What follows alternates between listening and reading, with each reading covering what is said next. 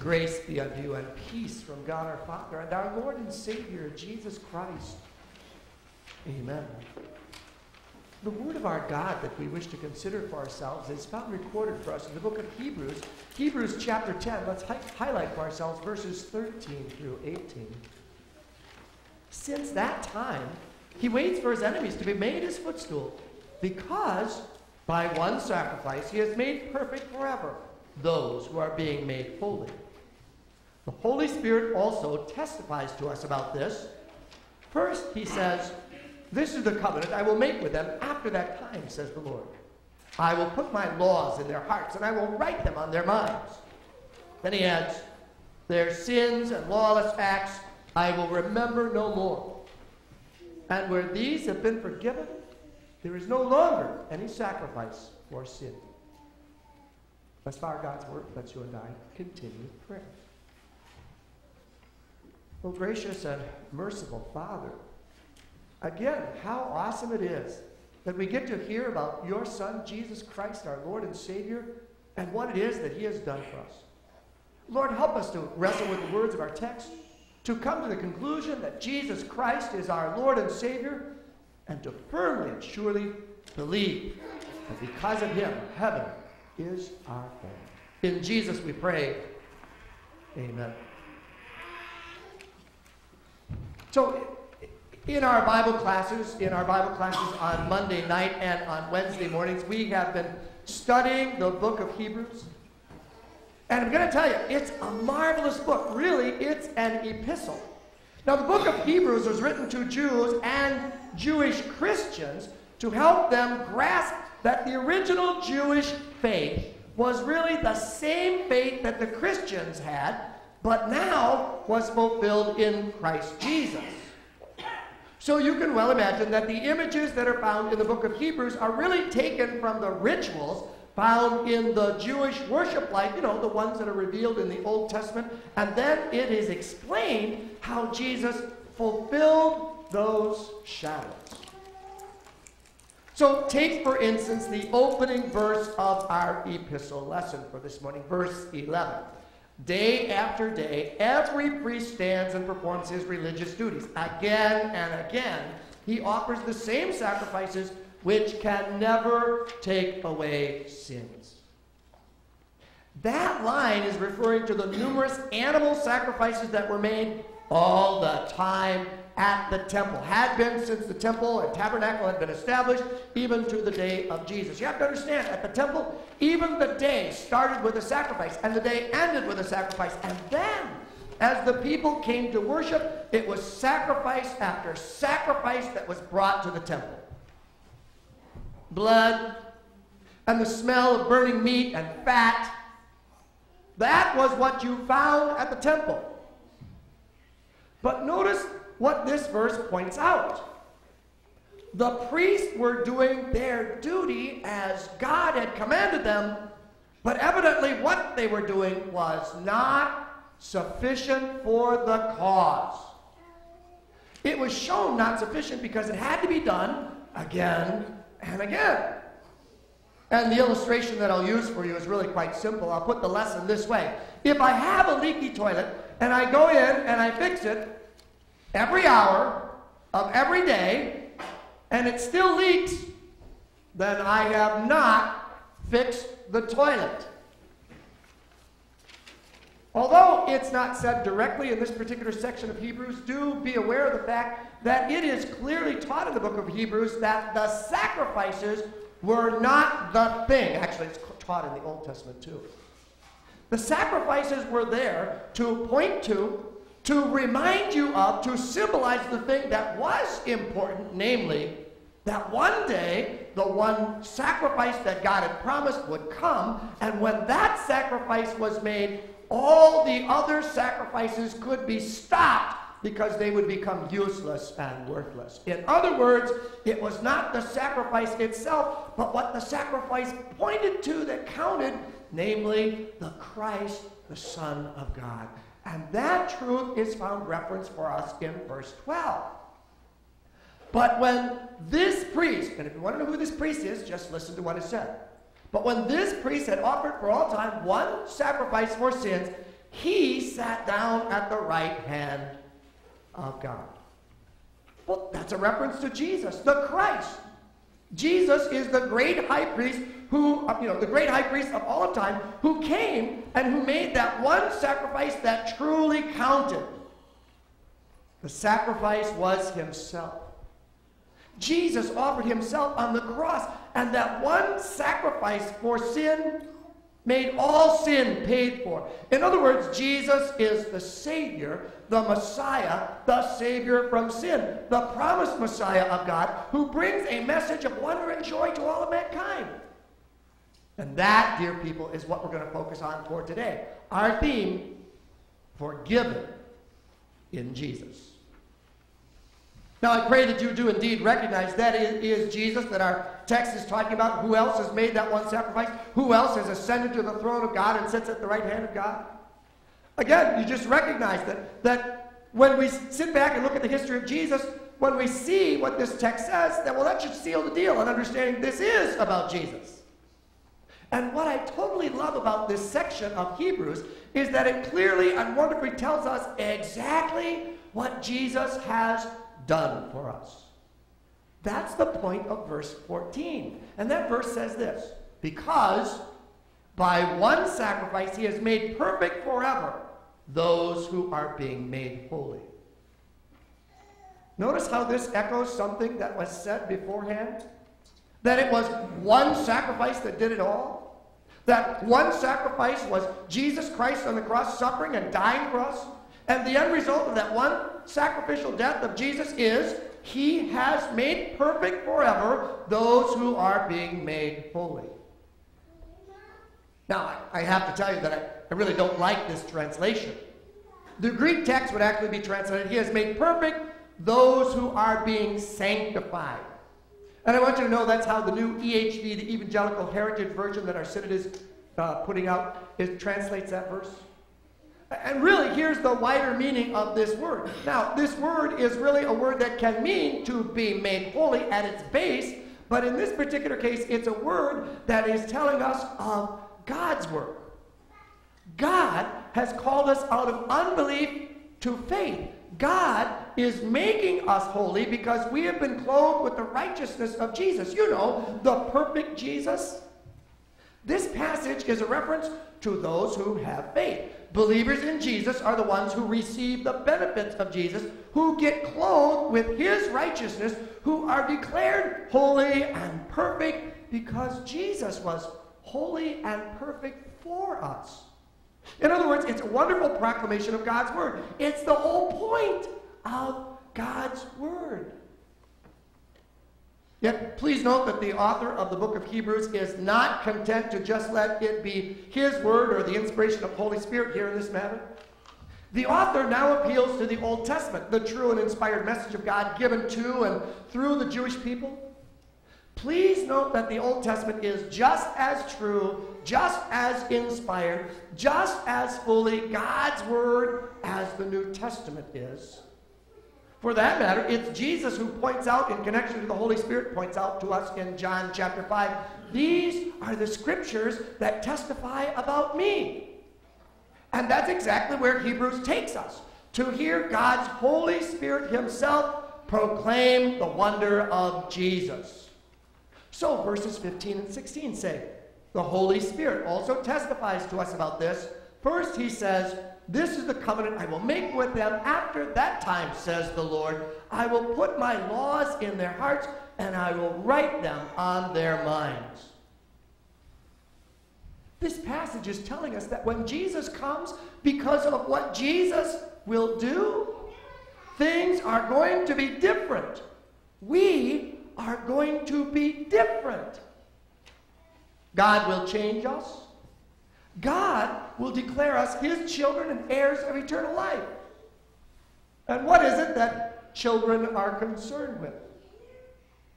Children are concerned with pleasing their parents because of the love of their parents. The new covenant, which is the message of the New Testament, and that New Testament is about Jesus. The New Testament is because of Jesus. You recognize that then things between God and man are going to be different. Well, let me share with you some passages that point this truth out to us, that things are going to be different. So, for instance, when the apostles were arrested and they were put in prison for the message of Jesus, preaching and teaching the message of Jesus, here is what happened and what they were told. This is from Acts chapter 5. But during the night, an angel of the Lord opened the doors of the jail and brought them out. Go, stand in the temple courts, he said, and tell the people the full news of this new life. In one of the beautiful passages that shows the connection between Jesus and us, we're told these words, and this is taken from Romans chapter 6. Or don't you know that all of us who were baptized into Christ were baptized into his death? We were therefore buried with him through baptism into death, in order that just as Christ was raised from the dead through the glory of the Father, we too may live a new life. If we have been united with him like this in his death, we will certainly also be united with him in his resurrection. For we know that our old self was crucified with him, so that the body of sin might be done away with, that we should no longer be slaves to sin. In another epistle verse, this simple message was shared, and this is from 2 Corinthians chapter 5. Therefore, if anyone is in Christ, he is a new creation. The old is gone, the new has come. Again, the lesson of the prophecy, this prophecy that's found for us in Jeremiah, that lesson is proclaimed loudly when in Ephesians chapter 4 we hear this. You were taught, with regard to your former way of life, to put off your old self, which is being corrupted by its deceitful desires, to be made new in the attitude of your mind, and to put on the new self, created to be like God in true righteousness and holiness. And finally, one of my favorites taken for us from 1 John chapter 3. How great is the love the Father has lavished on us, that we should be called the children of God, and that is what we are. Now, you might wonder why I quoted so many passages. It's done simply to show you that what was prophesied in Jeremiah about the work of Christ, the work of Christ has been and is fulfilled. It's clear. That's the message of the New Testament. But there's also another reason to do this. Unfortunately, because of many modern-day churches and liberalism, there are many Christians who ignore that we are to be new creatures. Creatures who desire and strive and love to do their best in following Jesus. Now, I'll admit, dear people, we're lousy at it. We're lousy at following Jesus. We stumble and fall. We sin in thought, word, and deed on a regular basis. But that's because of the toll that sin has taken on us. We are enemies of God by nature and inclined to evil. Yet all the while, as we are lost in sin, here's the difference. As Christians, we struggle and we battle. We strive for what's good and right. Our attitude is that in Jesus we hate sin and we desire to do what is good. And by the way, that's the narrow meaning of the word sanctified. We, in other words, want to do what is good even though we struggle so hard, and we do. And when that attitude, that battle, that fight, that struggle is a part of your life, when that newness of life is what drives you, that's what counts. But when that newness of life in Jesus is missing from your life, then I fear that perhaps the call of faith, perhaps belief in Jesus is either weakened or it's non-existent. And that's when we're called upon by God's word to repent and turn again to the wonder and the joy of Jesus. And what is awesome is that our passage shows exactly why we are new creatures, why we have a different attitude than the world. Listen, if you would, to verses 17 and 18. Then he adds, their sins and lawless acts I will remember no more, and where these have been forgiven, there is no longer any sacrifice for sin. The whole key to this is to grasp and understand the forgiveness of sins. It is the gift of Jesus. It is the declaration that we have been made perfect forever. We are counted as perfect before God because Jesus, through the work of the Holy Spirit, has called us to faith. In that faith, we grasp the forgiveness of sins, and it's ours in Jesus. And it is that message, that wonderful, that sweet, that eternal message of our Savior that melts our hearts and leads us to service to Him, not because we have to, but because we can't help ourselves as the children of God and as new creatures of heaven. Do you get that? Jesus, the work of Jesus is about our forgiveness and eternal life. This forgiveness is true whether you believe it or not. It's true because it is an act and it is a declaration of God. God in Jesus has declared all sins are forgiven. Now, if you refuse to believe that message, if you refuse to believe the wonder of Jesus, then I'm going to tell you point blank, there will be a problem. Because this forgiveness is ours only in faith. That is the one limitation that God has put on it. Faith in Jesus is required. If you disown Jesus, if you reject Jesus, then this forgiveness is also something that you reject. And now you're going to have to stand before God on your own. You're going to have to face God alone. And you're going to have to try and explain to Him why you are not completely and perfectly holy. But dear people, when you have Jesus, when you have faith in Jesus, you know, that message of God, all sins are forgiven, that becomes your message, our message. In Jesus, because of Jesus, because of faith in Jesus, we hear God proclaim to us, Terry, your sins are forgiven. And I'm telling you that every single one of you who believes in Jesus, you can insert your name into that sentence. And you can fully and truly understand, my sins are forgiven in Jesus. That's the very point, that's the very power of our Jesus and the faith that He has called us to. Now, do you grasp the point of that last part of our text? And where these have been forgiven, there is no longer any sacrifice for sin. That's a sentence to remind you of the all-sufficient nature of what Jesus has done. His sacrifice was complete. His atonement, His paying for our sins was so thorough and so perfect that no other sacrifice for sins needs to be made. It's a reminder to find in Jesus complete atonement and salvation. To rely on Jesus and His work alone. You see, you and I aren't responsible for somehow earning this salvation.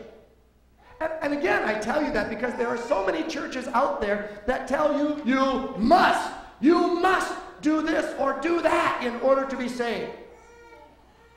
For instance, you must be a witness. Or you must give a tithe, your 10%. Or you must be baptized to show your love.